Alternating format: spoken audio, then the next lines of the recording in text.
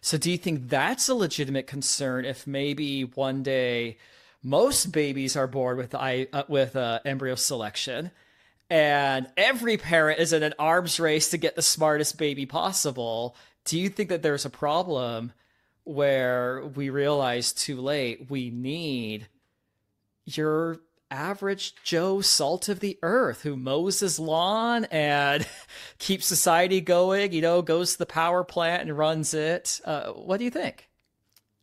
Yeah. So I think, first of all, it's very unlikely that we're ever going to get a situation where we just have two kinds of people. It's stratified, like the selected and the unselected, or enhanced and unenhanced.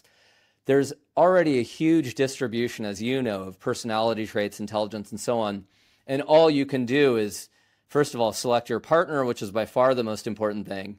And then kind of around the edges, a few points. Even if you had a perfect IQ predictor, you're not going to be able to get anything out of range of the random assortment of the genes of you and your partner, unless you're talking about, massive gene editing and so on. So there's that point to be made.